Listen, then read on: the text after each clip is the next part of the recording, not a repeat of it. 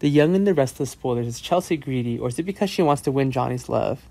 Wasn't she tired and bothered to take care of Connor alone? Johnny was a good kid, and Chelsea hoped that he would treat Connor well, and that they would be good brothers. Billy objected to Chelsea getting Johnny back because he was Victoria's child. Real or not, it didn't matter, but Chelsea has her own plan. She will win Billy's heart and then prove that they are the biological parents of the baby. And then they will regain custody. Easy. For now, Chelsea compromises that she won't contest custody, but she will have a 2-day week for her son, hanging out with Connor and Johnny. This is great. Victor used to be Connor's guardian and almost Johnny. Unfortunately, Victoria accepted to be the baby's mother. Chelsea and Adam no longer have any feelings for each other, but they still give birth to Christian, and in the end, it was Nick who raised him. Does Chelsea always give birth and give up motherhood? Because of many conditions, she accepted to be Connor's mother.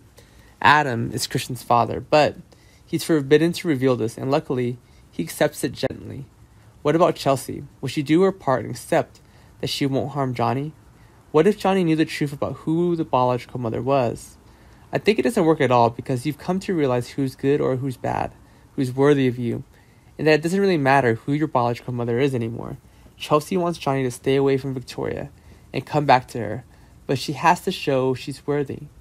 She's only used the title of her biological mother and gave birth to him and tell the merits, and she will never get Johnny's love.